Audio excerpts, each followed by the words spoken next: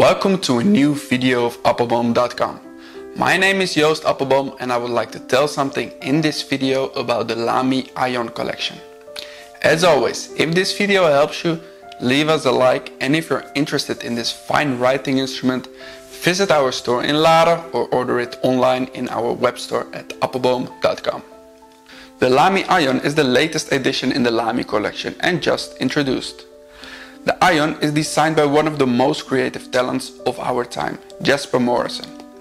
Morrison is a British industrial designer who is known in particular through his designs for well-known brands such as Vitra, Alessi, Rosenthal and Mucci.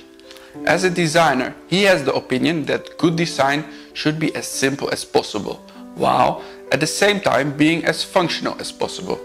A philosophy which we can also see in all other Lamy writing instruments. It is the first time Morrison designed a writing instrument. The prototype of the Aion was called GM1 and was shown in the Lamy exhibition in the Museum of Applied Art in Frankfurt in 2017 because of the 15th anniversary of Lamy. The Lamy Aion comes in the luxury carton Lamy box with the Lamy logo on top of the box.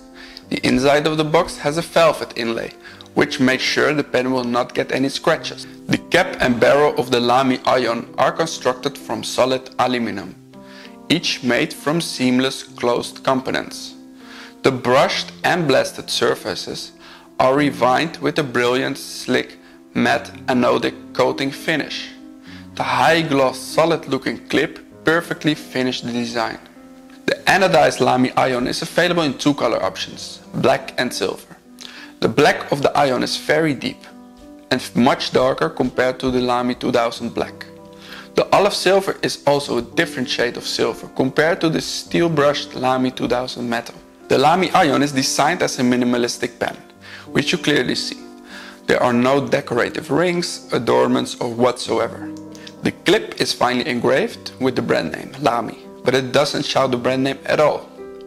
The stainless steel clip is spring loaded. This makes sure the clip will not bend or deform in any way.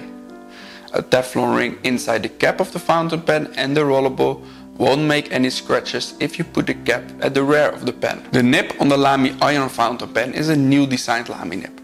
It looks quite a lot like the original Lamy nibs, although the shape is a little different. The nib is interchangeable, so if preferred, you can put the 14 karat gold or the black colored Lamy nib on the pen to customize it the way you prefer. The pen comes standard with an extra fine, medium or broad nib. The fountain pen uses Lamy Z27 converters or the Lamy ink cartridges. The converter is not included but can be bought separately.